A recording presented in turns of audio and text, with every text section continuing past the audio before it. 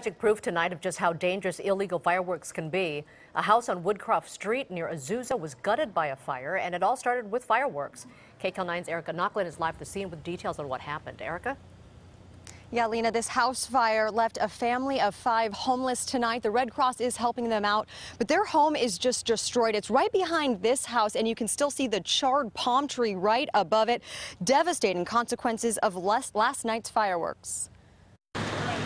Intense flames filling the home of a family of 5 on the 4th of July, all because of illegal fireworks.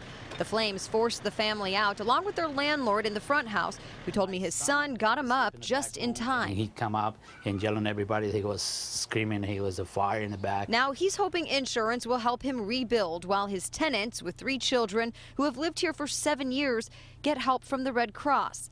All of them are still in shock. You never know if you're gonna feel sad, you're gonna be mad or anything. Fireworks were not allowed at all this year here in the unincorporated area around Azusa, but neighbors say illegal fireworks still filled the sky all night. I would describe it like a war zone. And all the way around, there was boom, boom, boom, boom, boom. Sky was lighting up. Some neighbors blame kids near the house. People were setting it off in the washway behind where the sewage water goes. And we saw the remnants of fireworks still on the ground.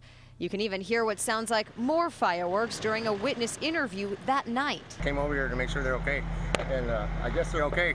Next door neighbor Liz Perez says she tweeted police about the problem a couple hours earlier, then watched as the flames inched toward her home. Of course, it's nerve-wracking, so I just heard screaming and I came outside, and that's when I saw the flames coming over the wall. And they're glad no one was hurt this time, but hope those celebrating next year will remember that family of 5 forced from their home.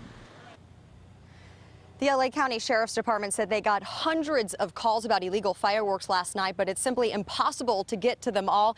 And Lena and Susie, we are still hearing some fireworks going off here in this neighborhood tonight, even after all this. Back to you.